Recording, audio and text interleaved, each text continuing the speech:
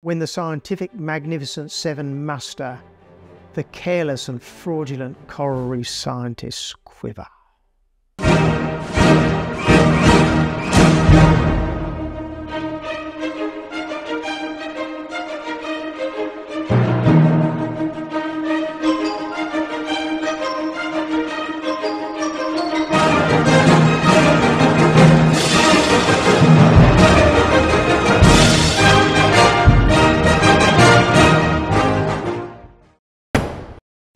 The Magnificent Seven, a group of 7 international scientists, marine biologists, coral reef scientists, who ended up checking previous work that came out of the James Cook University Coral Reef Centre. And this work supposedly showed that under elevated carbon dioxide level concentrations, a lot of reef fish went, well, frankly, crazy.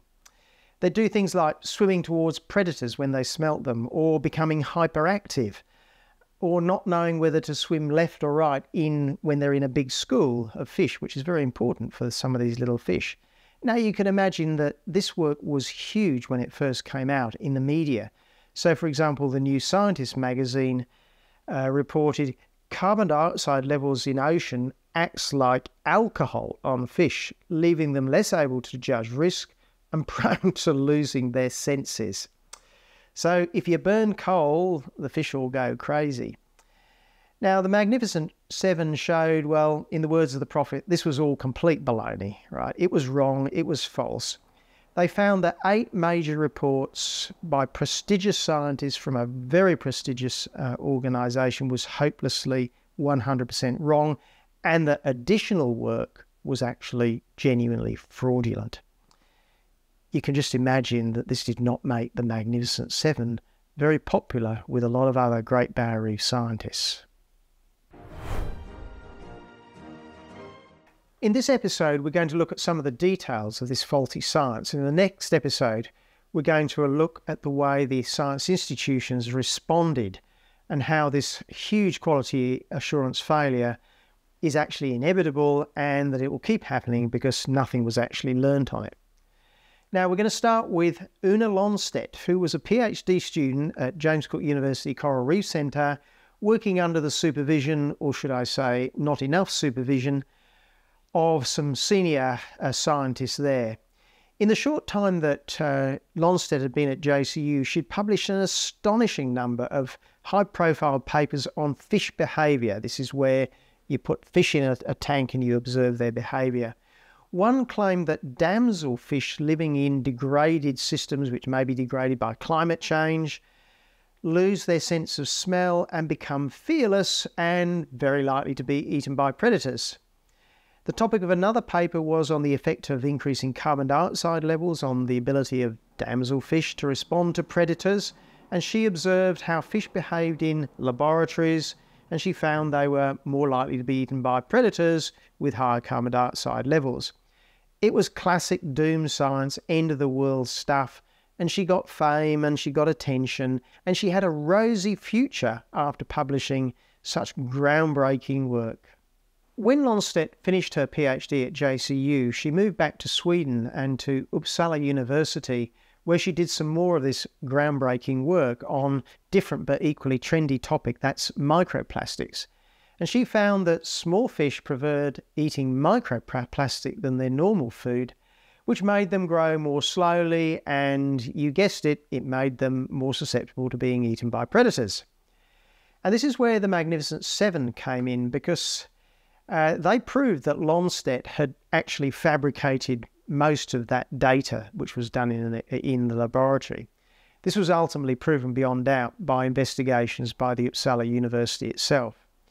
But even before that microplastic work, the Magnificent Seven had been alerted to some of this other work, not just by Una Lonstedt, but by her supervisors and by her co-workers.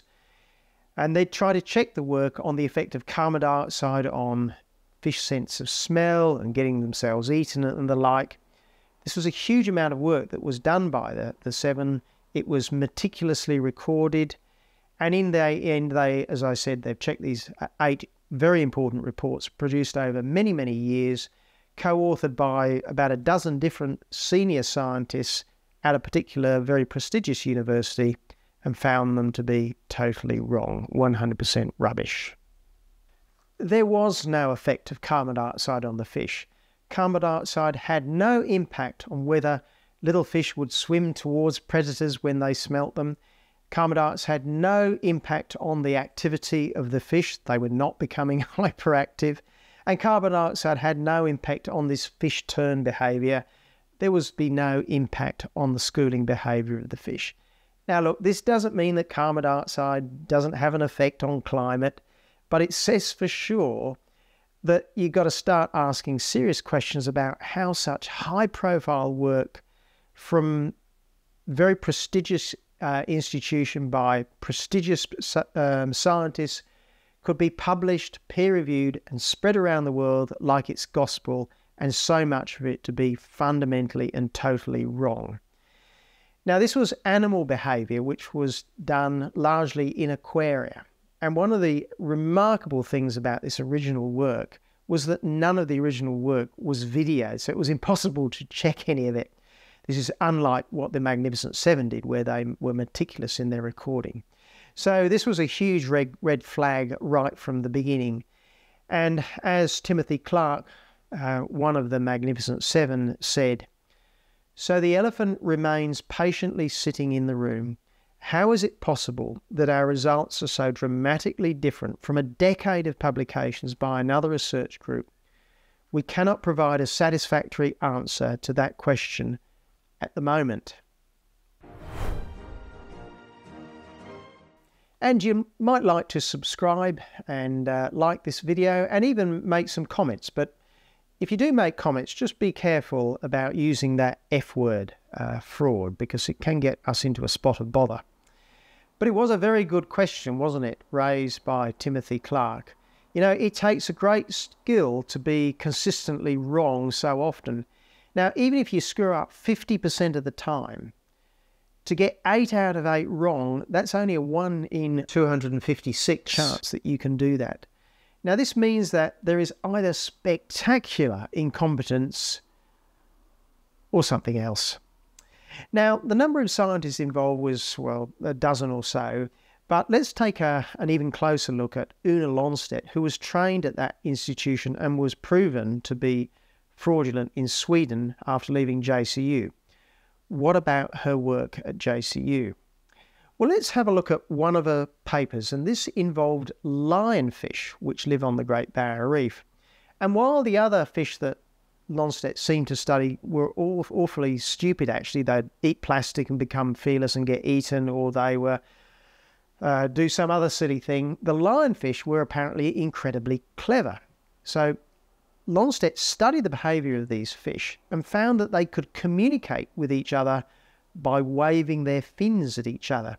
So when they were hunting in packs, one fish would sort of like wave to the other fish and cut the prey off at the pass or whatever. It was quite remarkable stuff. And this, of course, hit the big time in the media. Of course, there was no video taken of any of the records.